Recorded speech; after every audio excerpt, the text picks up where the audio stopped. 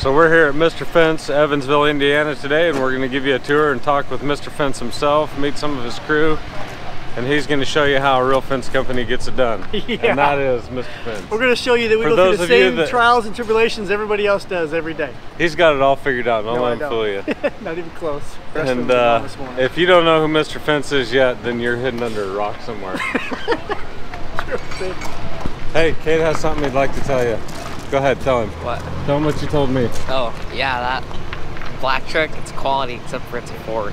Oh. Yeah, he's like, hey, that's a quality truck. You want to see a quality Chevy truck? I have a gym here. It's a quality Chevy truck.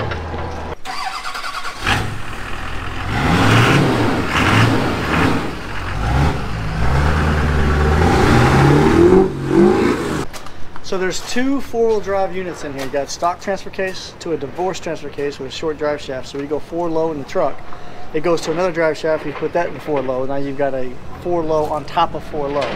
What that means is when you put it in drive, the brakes will stop the truck.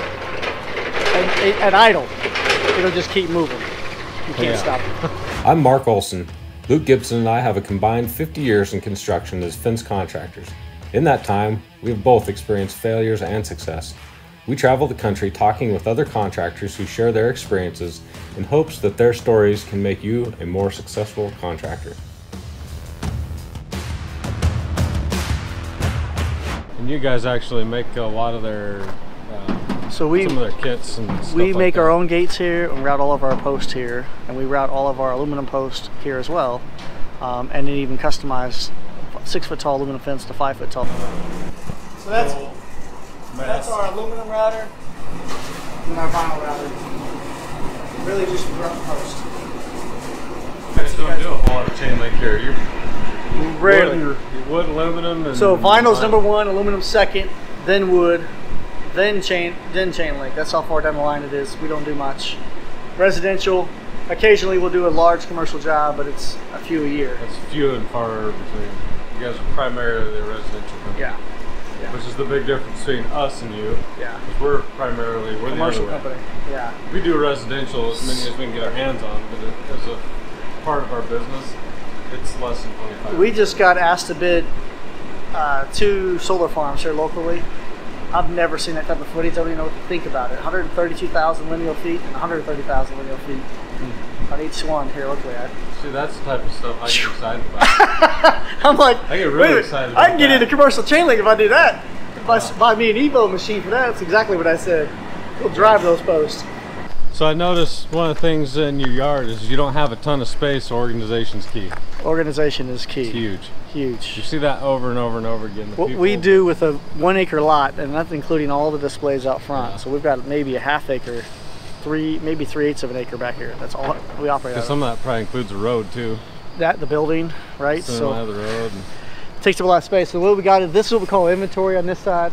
So we keep all the vinyl and aluminum hardware. If you walk around the corner, I'll show you. So this is an inventory items. We build gates out of with the rails, blink rails.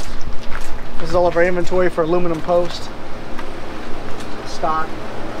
We use this for routing railing, like vinyl hand railing, as well as our gates.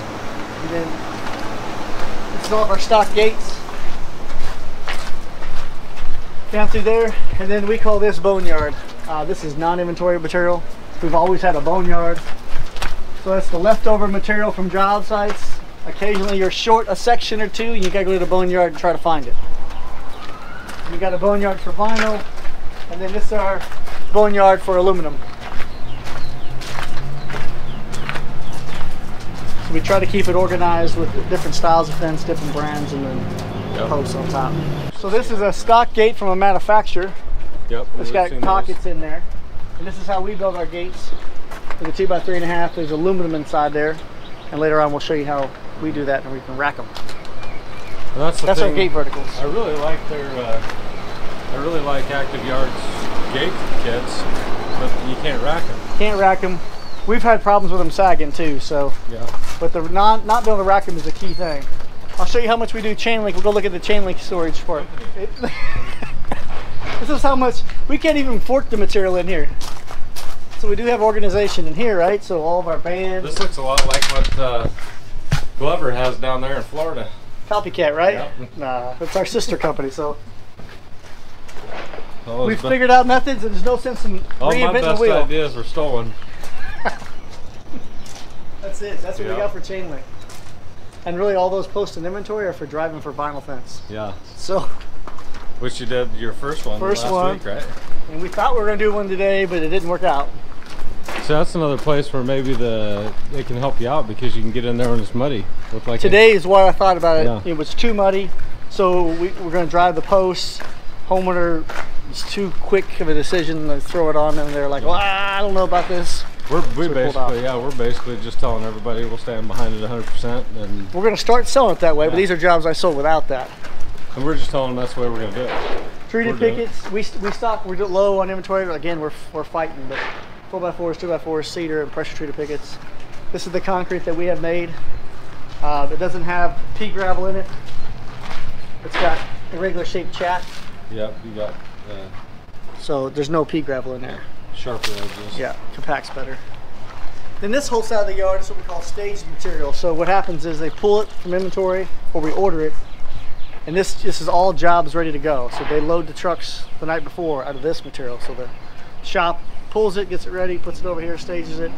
They load it on trucks, and away it goes. So just kind of a loop system. And then our stock decking material we store over here. We are currently using Armadillo composite decking. Online. It's funny, if you remember my video earlier in the year, I debated on even getting out of decks. If you remember this, Yeah, I had a and you're conversation about Doing it. a ton of them. And this year we're doing a record number of decks. So, you know, it was a conversation we had to have of how much resources it was eating up with our Either business. get serious about doing them or get out of it. That's what we had to Get figure in out. 100% or get out. Get in 100% or get out. So we went with two deck crews and equipped them with what they needed, and the rest is history. You want this one to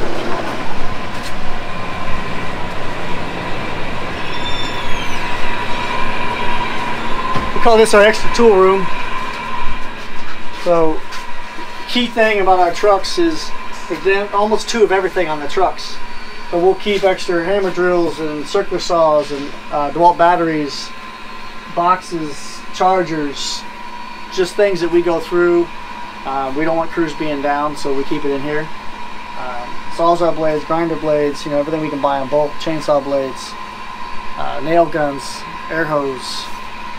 It's our tool room to keep, you know, we got the trucks get inventoried weekly, and so if something breaks, let's get repaired. This is the war room.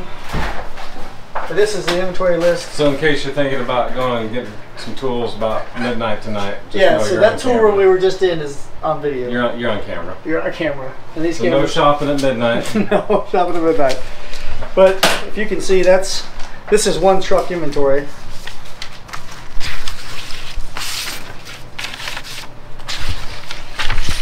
So we talk about, we're down to It's a big old serial list, numbers. We're down to screwdrivers, Allen wrenches, everything. That's one truck's inventory. GC Grace. Oh yeah, the gloves are amazing. Those people right there, if you need fence signs, I see everybody all the time is asking about signs, and if you need fence signs, JC Gurry. Don't mess with anybody else, JC Gurry. They just did the chrome signs. Nobody else, JC Gurry, that's it. Yep, they did those for us.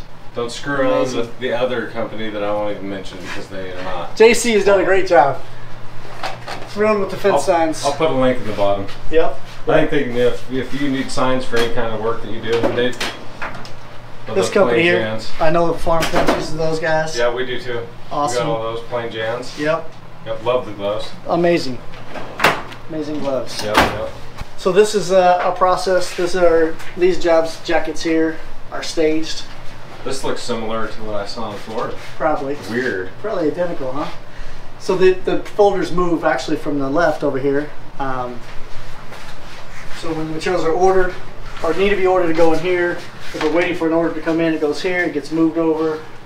This rack means materials here, but needs to get pulled. And then that rack there. Where'd you get these from? Amazon.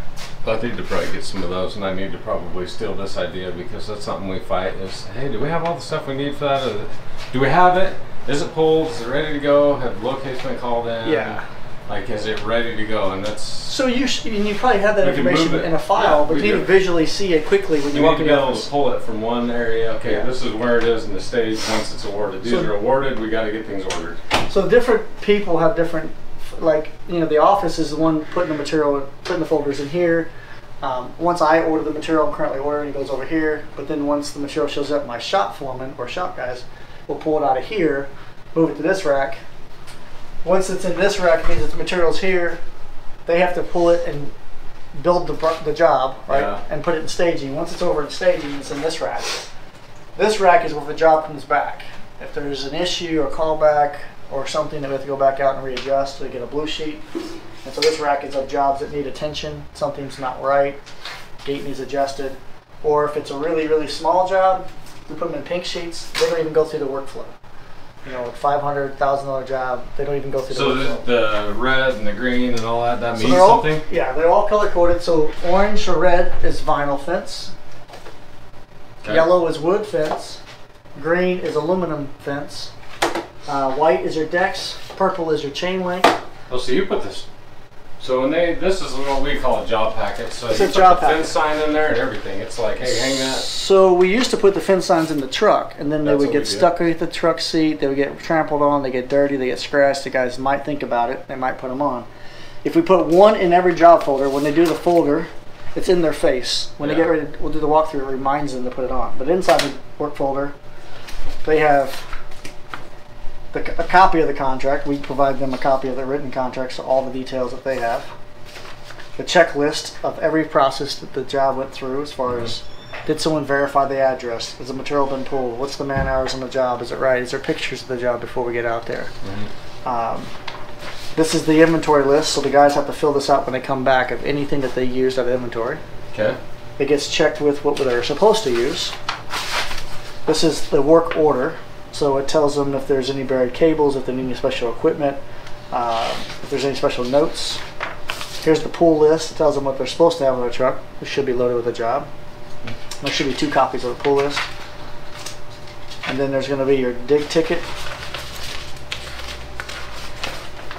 Your dig ticket tells you where it locates and your locate information. Not at all dissimilar from what we're doing. We just need to use the file, move the file system.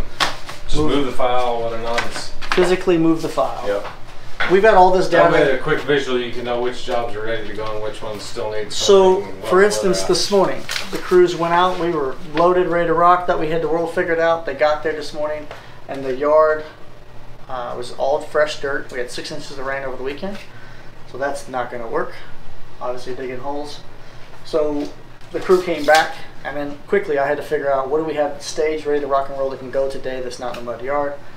And has locates. And has locates, and right, ready to roll. So I was able to quickly find, and within 30 minutes we unloaded, reloaded the truck, and sent them out to another project. So that allowed me to quickly on the fly figure out what we can do next. Here's how we do it. So same thing, colors mean something. So I'll show you. This is today. So everything is a crew. Who's on the crew. The color is orange, which is a vinyl fence. That's a deck, vinyl fence, vinyl fence, vinyl fence today. Tomorrow there's a aluminum fence. But it tells us when the job was sold, who the salesman was, when the IUPs were called in, whether they're going to be good or they're bad. If it's an inventory item, the type of material, the area it's at, the size of the project, the dollar value of the project, and the man hours on the project are all on that sheet. So everything matches. For the lack of a better system. Yeah. Right? There's not really a system out there that does all this for us. Yet. Soon to be.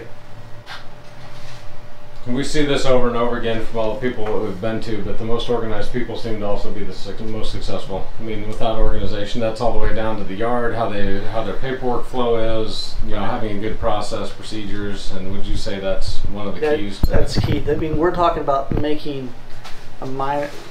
The profit margins in most fence businesses are lucky if you're double digits.